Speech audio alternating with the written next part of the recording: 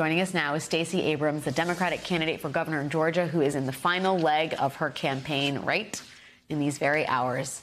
Stacey, thank you so much for being here tonight. Thanks for having me.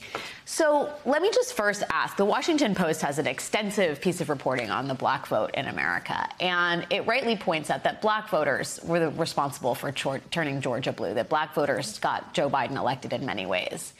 What is your expectation for black voter turnout in this election by Election Day? We know early voting has started. How do you see the numbers? Where do you see the numbers? Go ahead. The numbers are extraordinary.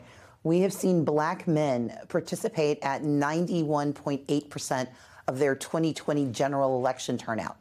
We have seen black women participate at 90%. These are the two highest concentrations of voters.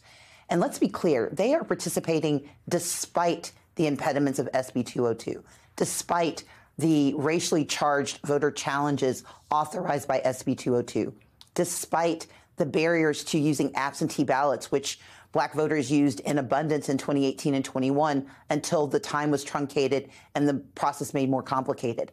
They are doing this despite hurdles and barriers because they know how vital this election is. And it is deeply disingenuous, if not simply tone deaf, for a Secretary of State or a governor to dismiss the difficulties black and brown voters have in this state simply because they haven't experienced it themselves. And what we are so excited about is, despite the difficulties that have been put in place by this governor and this Secretary of State, black voters are showing up, and as we like to say, showing out. Yes, and when you talk about the dismissals on the part of the governor, we know that Brad Raffensperger, the Republican Secretary of State, has dismissed the claims that somehow SB 202 made it difficult for black folks to vote because witness the turnout. You're saying here that the turnout is despite the hurdles that very much remain in place in the state of Georgia. Do you think that in some ways it galvanized black voters, or do you think that that's a function of just the stakes and the candidates and everything else that's going on in terms of American democracy? I think it's all of the above. There could not be a clearer contrast between me and my opponent, between Raphael Warnock and Herschel Walker. I believe in a woman's right to choose, as does Raphael Warnock. Herschel Walker, Brian Kemp will strip women of those rights, even though they believe that they are hypocrites on this issue.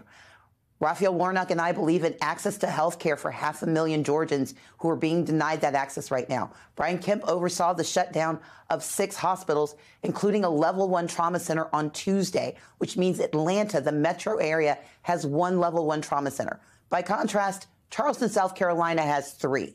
Atlanta has 1. And the population of Atlanta, Metro Atlanta, is larger than the population of the state of South Carolina. We know that this is about our future, especially our right to survive.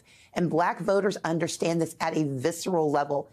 And they are turning out, because we've talked about this for the past 2 years, that the only way to defeat voter suppression is with voter turnout. And they are showing up and making that so.